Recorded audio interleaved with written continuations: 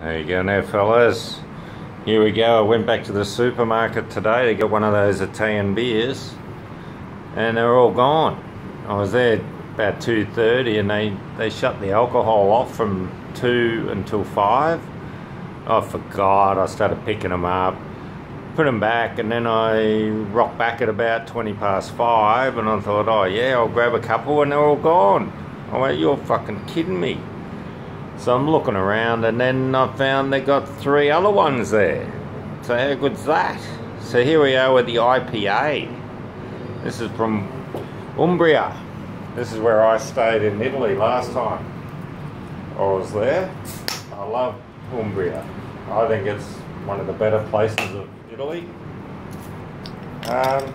Anyway, let's give it a try.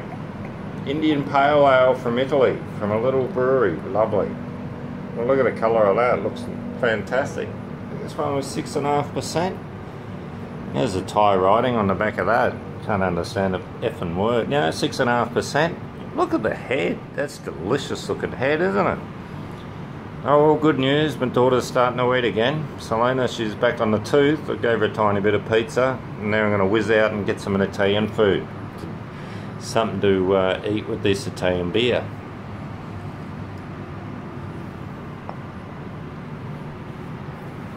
Wow.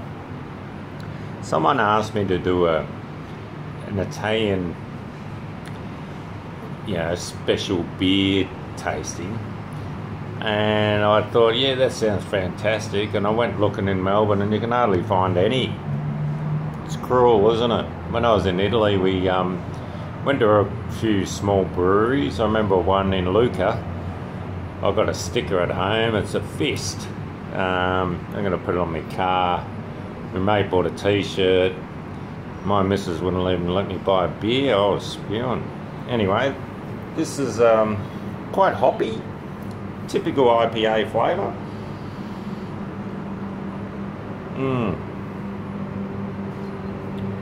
I like the Doppio Molto better, but only just. That's a very clean, crisp IPA. Well balanced. So, I don't know if you can get these around the world everywhere, but it's well worth looking out for. Look at that. I love beers that pour a beautiful head like that. You can't get a better head than that, I reckon. It's creamy, looks gorgeous, tastes delicious, got a great nose on it. I'm going to show you Chiang Mai at night. What Chiang Mai looks like at night. Not much to see, is there? There's the other hospital wing.